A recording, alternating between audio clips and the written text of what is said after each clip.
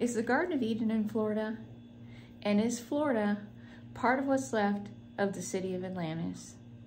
Hi, I'm Stacy, and thanks for joining me on Sacred Enzyme.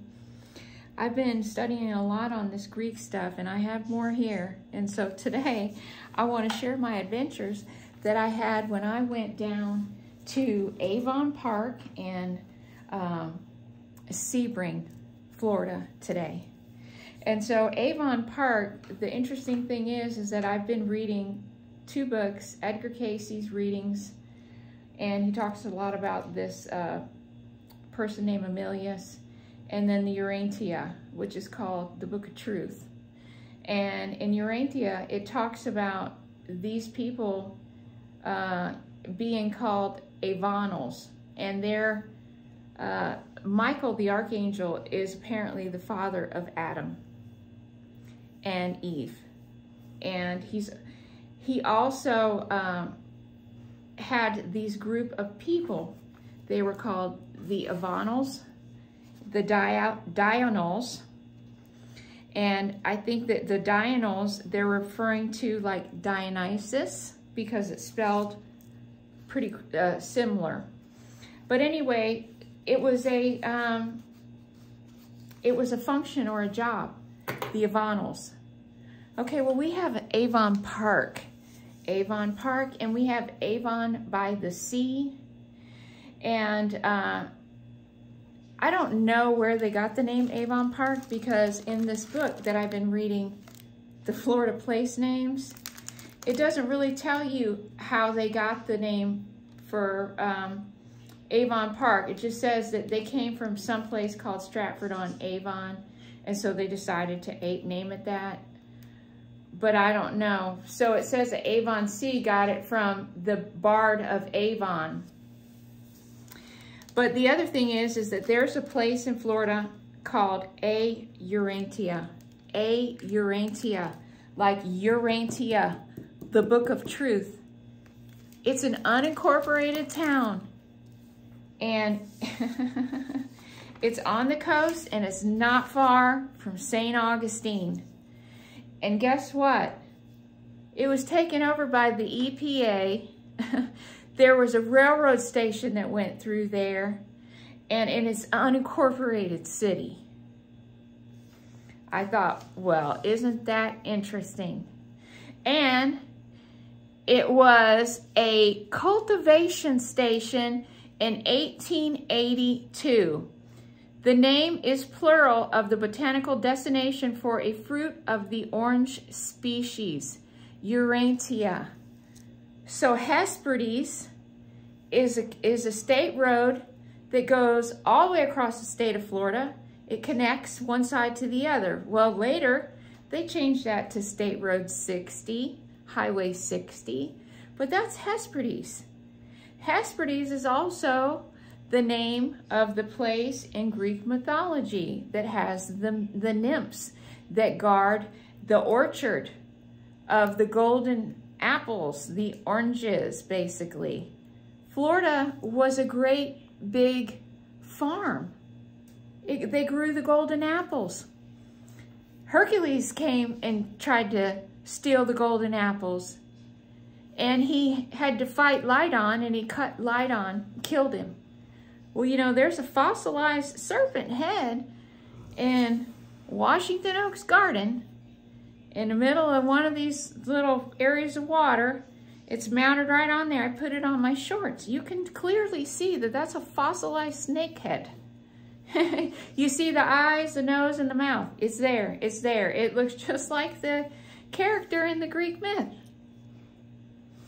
Well, we also have Avalon Beach. So there's something that has to do with Avon and these Avonals and Michael the Archangel. Okay? Well, they had several gardens of Eden, and the first Garden of Eden failed after 100 years, and they moved it to Mesopotamia. They came and gave humanity an upgrade 38,000 years ago, according to the Urantia, which I find is interesting that there was a city with an A in front of it, Urantia, that's been taken over by the EPA.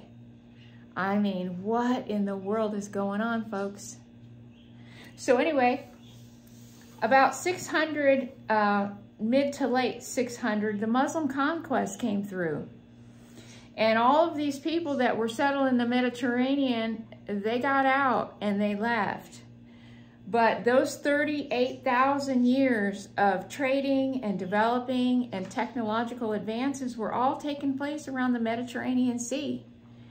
And they all ended up in Iberia. And all of these Iberian people, the Greeks, Phoenicians, the Tartessas, yes, Tartaria. Tartaria was in southern Spain. They just found it. They just found it. The Celt-Iberians, because the Celts were there so long that they'd meshed with the Iberian people, so they called them Celt-Iberians. The Spanish and the Moors, the Basque and the Visigoths. We had all of these people. And the Phoenicians, they had already sailed the whole world, mapped it out. So they were probably already here.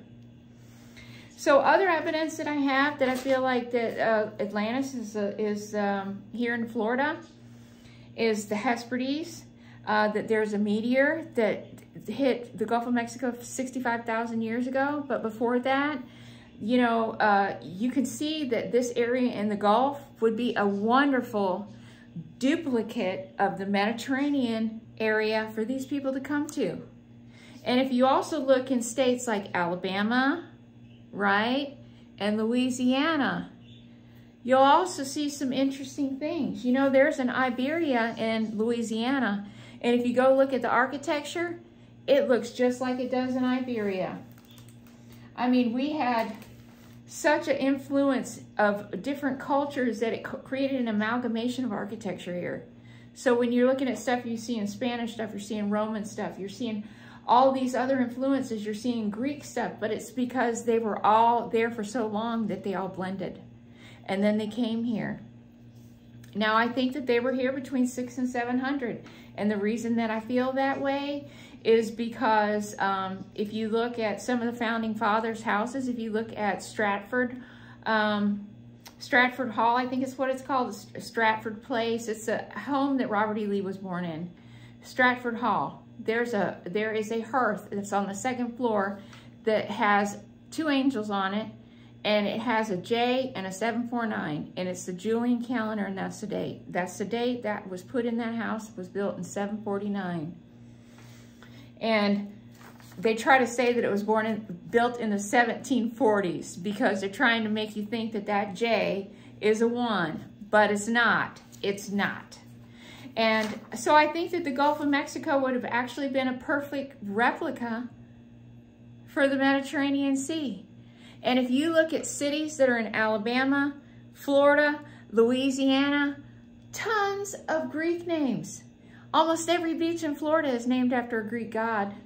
There's cities all over the place named after Greek gods, Greek myths, Greek cities, cities in Anatolia, cities in Spain. I mean, cities in Rome. It's all here. It's all here. It's all here. Where I live used to be called El Dorado. And it became a mobster's paradise. Or they tried to make it the mobster's paradise, which is a video for another day. But I am going to talk about this place out here that I live because there's a lot of secrets out here and it's really interesting. We'll talk about how the mob made it to Florida in the 50s. So maybe they had a hand in how all these old world buildings ended up burning down in the 50s. You know, it was just a wave of arson that just swept through Florida in the 50s, which is pretty interesting. That was when the mob was here too. So the other thing is St. Augustine. St. Augustine, Florida, I think St. Augustine is named after Augustine Hippo. And he was a Berber. And he was born in 354. He died in 430. And he was a philosopher. He taught the Mancinian faith, the Hellenistic philosophy, and Neoplatism. So Augustine is what they named St. Augustine after. And St. Augustine is supposed to be the first city in America. It probably really was, right? Because it was built by the people from Iberia. And that these were like the children of Atlantis. They were here in Florida. They were here. They were here. And the other thing is that I've been reading DeSoto's travels through Florida. I was reading Hernando DeSoto, and I was following his path up through Florida, and I was reading where he landed and where he went. And you know that DeSoto said that there were groves here everywhere. So there were already orange groves here before DeSoto ever got here. But really the interesting thing is if DeSoto and all of these explorers came from Spain, they already knew all these people were here because these people ran out of their country in the 600s. So what were they coming here looking for? They were looking for precious things here, I can tell you that. There's all kind of lakes in Florida. There's like 30 lakes in Florida. They're called Crystal Lake or Silver Lake. There's all kind of minerals here. There's all kind of gemstones and minerals and silver and crystal. And even there's a town in Central Florida called Lithia. And Lithia in Greek means rock. Well, guess who has set up shop and has been in Lithia mining the crap out of it for a long time? Well, you can look and figure that one out. But they start with an M, and they're one of the biggest companies in the whole world. And they've been mining the hell out of Florida for a long time. They've been mining phosphate over here 2 miles from where the meteor that hit 65,000 years ago, a piece of it landed 2 miles from where they've been digging up the ground in Lake Wales. They started digging that up probably before I was born. And I'm 53. They closed the sand mines down because they had to take phosphate out of cleaning products because they were poisoning people. Remember that big thing? Well, you probably don't if you're not old enough. But a long time ago, they used to put phosphorus in like laundry soap and dish detergent and all kinds of stuff like that. And they didn't realize that it was making people sick. You can't have too much phosphorus, just like you can't have too much phosphorus now. And if you have a lot of phosphorus in your diet now, it's going to make you sick. And if you're one of these families that comes from this area, you better not be eating too much phosphorus anyway, because you will die early. You will die early. It will kill you early because your cysteine and your promelanin has been altered on chromosome number 2. You can go and get your genetic testing done. You'll find that you come from the Iberian Peninsula or you come out of Southeast Asia. Yeah, you're gonna have enzyme problems. You're gonna have a long history of early deaths in your family too. Yes, indeed. So we have the myth of Hesperides. And then in Lake Wales, where I live, we also have a story about these people that had some orange groves that were family owned. They were 2 miles from where that meteor hit.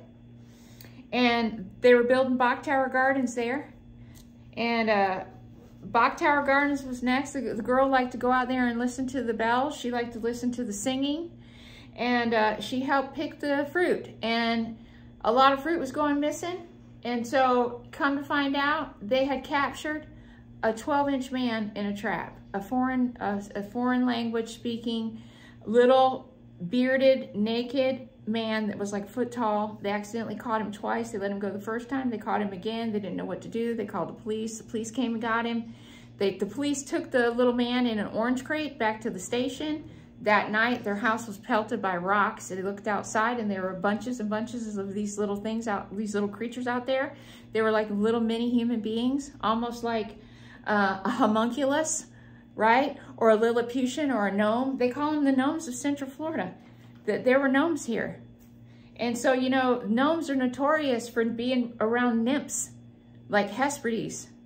I know it seems hard to believe that Greek mythology possibly could be true, but if you start reading the Urantia books, the Book of Truth, you'll understand it all. I mean, it puts it all in perspective, all in perspective. But St. Augustine, he was born in 354. A lot of these houses have architecture that looks just like what comes from Iberia.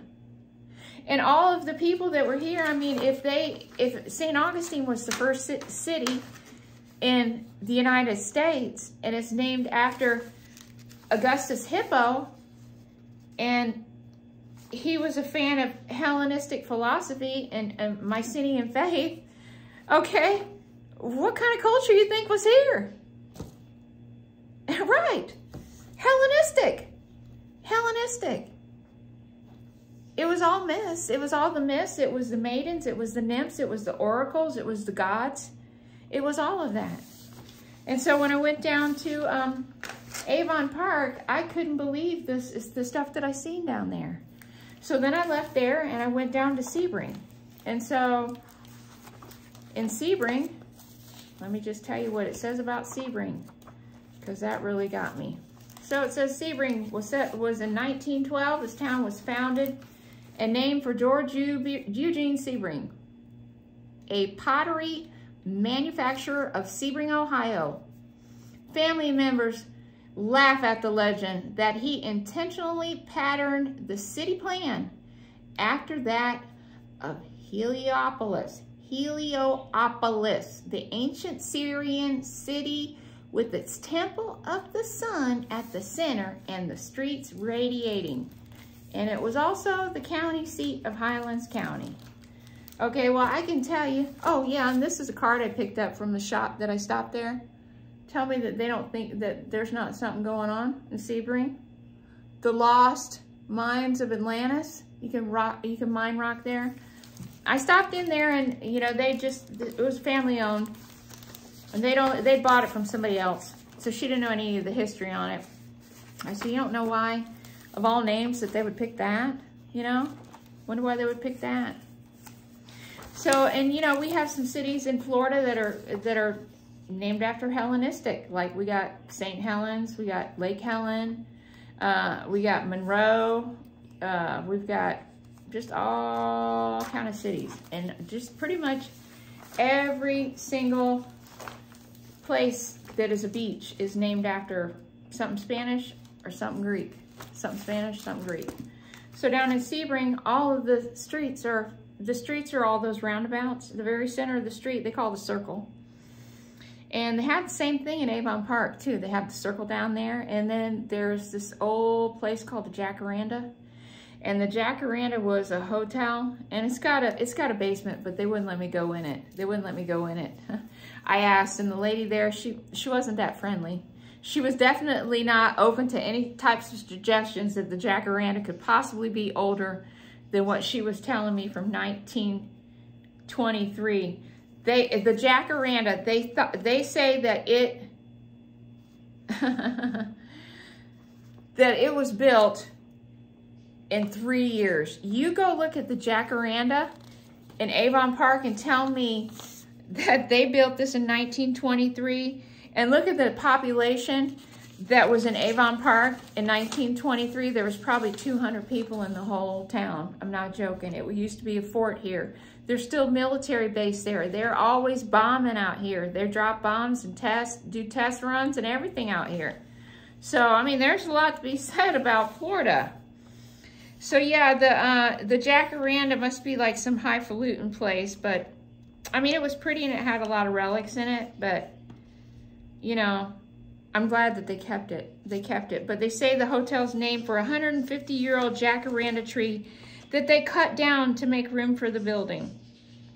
So they came in and supposedly cut down a 150-year-old Jacaranda tree, which is terrible because Jacarandas are really old trees. And you know, down in Sebring, they have the Kenilworth Lodge, and you gotta look at that, man. That has like 8 bell towers on it. And it's right on the water, which I think is interesting because I'm thinking, why in the hell would you need a building that had that many towers on it? There's no bells in the towers. But there's like 8 of them, and then the Kenilworth Lodge literally takes up 2 street blocks, city blocks. It's no joke. The thing is enormous. And I'm sure if you went back and looked at the amount of people that were living in Sebring when the Kenilworth Lodge was built, you would look at it and think, why would you need a hotel? Why would you need lodging this big? Why would you need that? There's nobody to even stay there.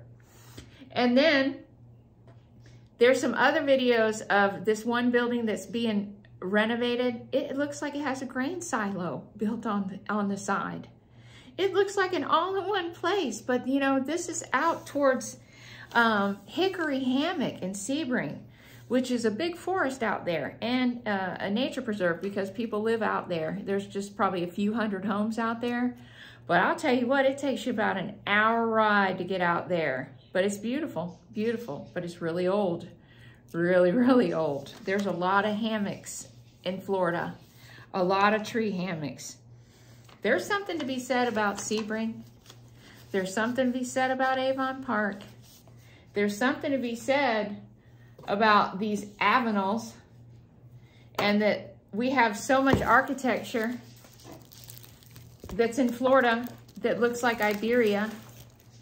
I can show you in this book that I've been reading about Iberia that they absolutely love these tan colored bricks like you see all over Florida. They loved columns and towers.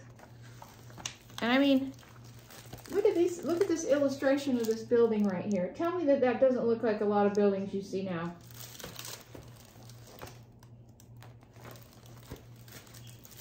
Go look at my shorts and tell me that this doesn't look like what's out at St. Anne's Shrine, what's out in Sebring that they turned into the fire department, the Kenilworth Lodge. I'll show you that one. It's like these towers that they show. They got the bells in it. Oh, here we got one with a princess in it. See? Princess in that tower. Huh. That's pretty funny. Yeah, it looks like, I don't know. These are some red, this is a red-haired princess, which is interesting because, you know, they always show these blonde and red-haired people. And then look at these angels. This is interesting. Look at this. This goes to show you, Iberia had everybody. All colors of the spectrum. See, racism is a myth. Racism is a hoax. It's a hoax. It was designed to make people hate each other. They don't want people to talk because if people talk, they'd figure shit out. Show you the rest of this stuff, man. It's unbelievable. So much similarities. Columns. Look at the top. There's so much of the style of column.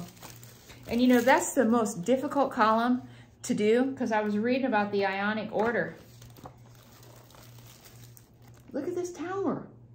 Come on already. Iberian is Florida. It is freaking Florida. Every city hall is bricks like this. Every city hall. I wish I could find a book that had more Iberian art or more Iberian architecture in it. Oh, and you know, let's not forget about this ancient statue that they found in Iberia. This is an Iberian princess or queen. And this statue is so old. Iberia is very old. This statue, they called her the Lady of Granada, I think is what they call it. The Lady of Granada. Well, anyway, you had the Berbers there, you know. I mean, you had all these people. You had all of these people that were, you had people out of Africa that were in the Iberian Peninsula. You had all kinds of culture. And they all came here. They came here in antiquity. They were definitely here by year 700.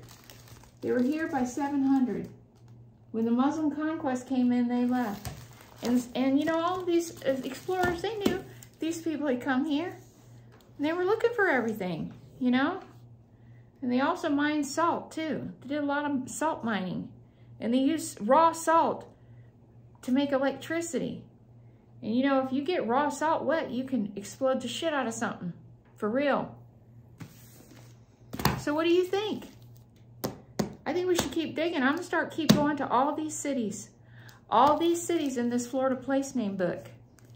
And we're going to find out when Iberia was here in Florida, in Alabama, and Louisiana, and Georgia too. In Georgia too.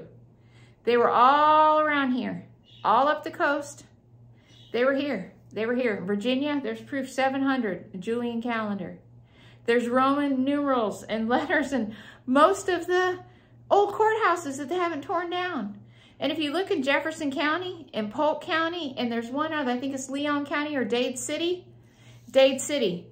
Those are 3 identical courthouses. They all have aluminum metal roofs, shiny, beautiful, bells in the tops, and they still have the clocks. And they all have basements. Everything has basements. All these old structures, they have basements. They got flooded here. Oh, and the other thing I wanted to tell you is I've been in this book that I've been reading, this Florida place names. They said the ancient maps actually showed that there was an east and a west Florida. And that people say that Florida is many Floridas. Many Floridas. So what do you think about that? What do you think about that? I mean, we've got, you know, when I was down there doing, when I was doing the video that is on my shorts, it shows a pink building that's being, that's closed off to the public, that's being redone by Roman architects. It says Roman architects. And there's a Spanish building that's right next to it. That street, the next block, says Sparta, is Sparta. Sparta Drive or Sparta Road. I mean, their streets are named all over the place, Greek names. And the beaches and the cities after gods, the roads after gods, after nymphs. This state was the Golden Apple. St. Augustine, that's an ancient orchard. I'm growing 7 orange trees from an orange that I got in that ancient forest in Washington Oaks Park in St. Augustine, or Washington Oaks Gardens in St. Augustine. And there's also a fossilized nagahead. I know it seems hard to believe, but there are fossilized animals here of large proportions. And there's a fossilized nagahead in the middle of Washington Oaks Gardens. And I have it, it's my first video I ever uploaded onto my shorts. And it is tying right back in to the myth of Hesperides. That those nymphs were guarded, the garden of the golden apples that Zeus broke into and killed Lygdon was guarded by a snake serpent. A large serpent. It depicts it in the art. And if you go and look, you'll see it. You'll see it. You'll see it. It's there. It's there. So yeah, the St. Augustine is the oldest city after Augustus Hippo. 354 to 430. I think they were here in the 700s. I think that Iberia is Atlantis. And they could have come anywhere from 30,000 up until. But you know, there's a lot of old places that have been destroyed. And you should watch my video on old world demolitions, because this is how all these things got taken apart. They sold all of the world's fairs to deconstruction companies. And then they printed catalogs and sold everything from them. They took everything apart, saved the nails, saved the bricks, saved the plaster, saved everything. And so if they went to that great detail, I mean, look at Mar-a-Lago. You had the Post family. They bought one of these deconstructed old world structures. They paid a wrecking company. Wrecking companies would bid and buy these places, and then they'd print the catalog. The St. Louis World Fair had $50 million worth of inventory in it, which today equals $217 billion. So, I mean, I'll tell you what, they were just making hand over fist. And so, yeah, that's how Mar-a-Lago is either an old world structure, but if it was built from old world structure material, and all of the insides is clearly taken from another place. There's no way that we had anybody that did that work. That's all piecemealed from somewhere else. And Mar-a-Lago is Greek. I don't know what else to say. It's a bay. It's a bay. You know, Iberia even had its own Greek port. And the Phoenicians, they'd been through there a long time ago. They'd blended with the whole place. I mean, it shows here in this book that I'm reading about Iberia. It says that the Iberians were prehistoric. And then it says an early historic period is when the Celts came in and they blended with the Iberians, so they became Celtiberians. And then it says 192 BC, the Romans came along. AD 411, Germans, we got a lot of Germans here, and a lot of kids on those orphan trains too. A lot of those kids were German. Then we had the Visigoths in 453, and then 712. We got the Muslims. So everybody was out by then because they couldn't practice their religion. So, I mean, but, you know, Tartessos was Iberian and Celtiberian. So Tartaria is Iberia. And Iberia is Atlantis. And Atlantis was in Florida and Georgia and Alabama and Louisiana. And I intend to prove it. So I went on 31 minutes. I would love to hear what you have to say, and I would love to hear if you have read any of these things. Have you read the Arantia? Have you read any of Edgar Cayce stuff? Have you read any of these books about these Florida explorers? Are you even interested in this kind of stuff? Because I think it's fascinating that so many things can be traced back to Greece. And that's where the Garden of Eden was first at, was right off the island of Crete. And then it became the land of Nod. The experiment failed. After 100 years, they rebooted the experiment in Mesopotamia. And then they left 30,000 years and they went into India. They went into Greece, and they went into Europe, and they ended up here. So I thank you for spending 32 minutes. I know it was long, but please, you have got to go look at my shorts. I put them on for shorts so they'd only take you a second and look at those places that I seen today. The old fire department in downtown Sebring, they told me, this is how, these guys were great. They were so kind. They said that they built that place and that they built that big tower so they could hang their hoses to dry. I said, so you guys built a tower, a bell tower, on a fire station to hang hoses. So you'd have to go all the way up there to hang hose. Why wouldn't you just come up and build something to hang hoses on? That makes no sense to me. That you'd have to climb up, basically up into a nest. Well, guess what? You can't look at it anymore, and they've completely gutted the thing, but the outside does not lie. And I took a picture of the front, but I have to figure out how to load all these pictures that I took still pictures of the architecture, because the front of it has all Iberian architectural symbols on it. Have like the harp, the leaves, all that is Iberian. The columns are all over Sebring and Avon Park. They have a pan building. They have tons of pan buildings in Iberia. That's their jam. That's where you get those cheese wedge-shaped buildings. That one is Sebring, right downtown. I mean, they got a ton of old stuff down there in Sebring. Blew me away. I don't know what was going on down there, but something was a long time ago. I think that the Avanals were there. I think they were in Highlands County for sure. And there are a bunch of places that are out into the wooded area. There's a little place called DeSoto, Town DeSoto. And if you blink, you'll miss it.